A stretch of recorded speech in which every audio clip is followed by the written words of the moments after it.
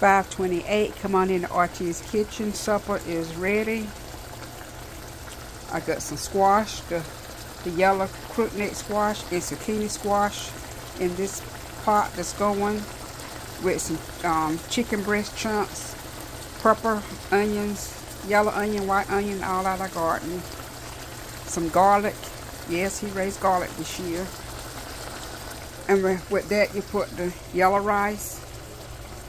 I put the yellow rice on the bottom when I put it in a bowl. My husband used the plate, but I put mine in the bowl because of the juice. So yeah, that goes on top of that. And I also put on mine, I put mine in the bowl because, like I said, I'm portioning what I'm eating. So what I do is going to cut it off because it's ready. Going to put this on top. Get a little bit of juice. See all them peppers, bell pepper. I'm gonna put that on top of that. See that cheese? That's provolone cheese. I didn't want to use the Spanish type to waste it light because the other kind is very expensive.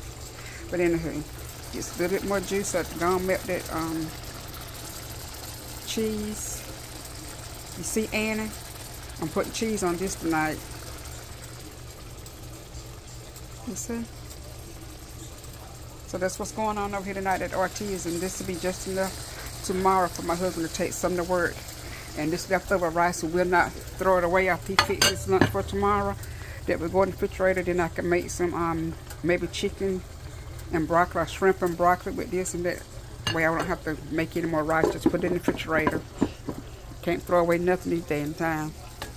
Anywho, I hope y'all day was just as good as mine because I stayed in the house and washed all day since they said a storm was coming through. So I decided I better wash in case the lights go out. And my husband needs some work clothes or something anyway. I keep them washed up. But anyway, I decided I'd go ahead on and wash. Today, you see that cheese is melting because that juice was so hot.